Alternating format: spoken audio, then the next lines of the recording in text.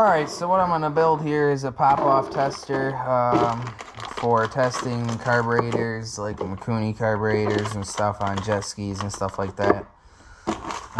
What you're going to need here is some type of Schrader valve. I could only find an 1/8 inch Schrader, so I've got an 1/8 to 1/4 butch in here, a T, a 1/4 to 1/4 hose barb here, and you'll just need a short piece of fuel hose, which I have, and I'll grab that when we get this assembled.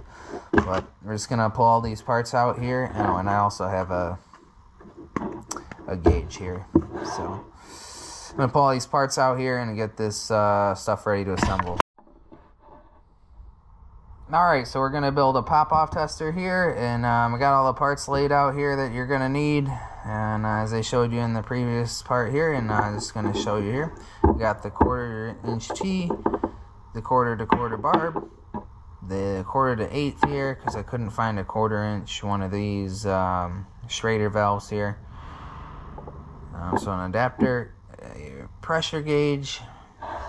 You want to try to find one that doesn't have like up to 200 psi. The lower the psi, the better. Up to like, you know, if you can find 75, that way you can read the numbers better. This one's not too bad here. I should be able to dial it in. And then you just need a piece of fuel hose. This is just a piece of scrap I had laying around here. So let's assemble this here, and you're gonna need and you're also gonna need some Teflon tape or thread sealant. I'm gonna use tape today. So let's get this assembled here, and that's how you can make a pop-off tester. I'm just gonna put the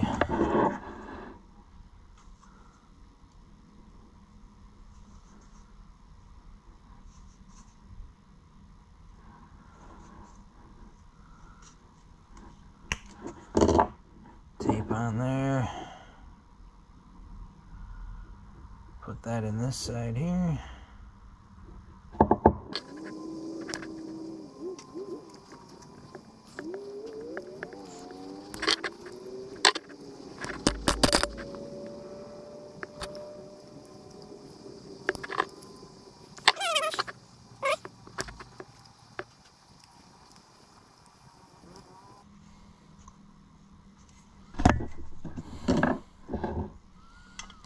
That'll go here.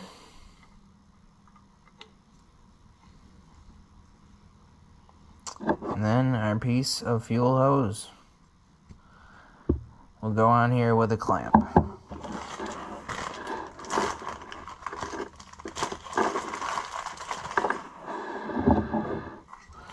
Like that. Let me go get all this tightened up, and you can use a bike pump on here or whatever.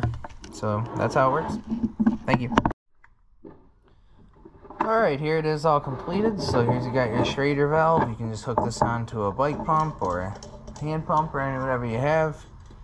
And this goes on the inlet side of your carburetor. Hey Mikey! That's our cat Mikey.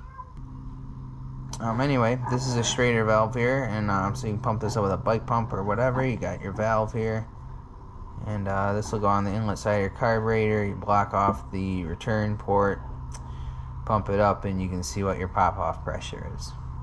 Alrighty, thanks for watching, and I'll have another video out about testing pop-off and rebuilding a Mikuni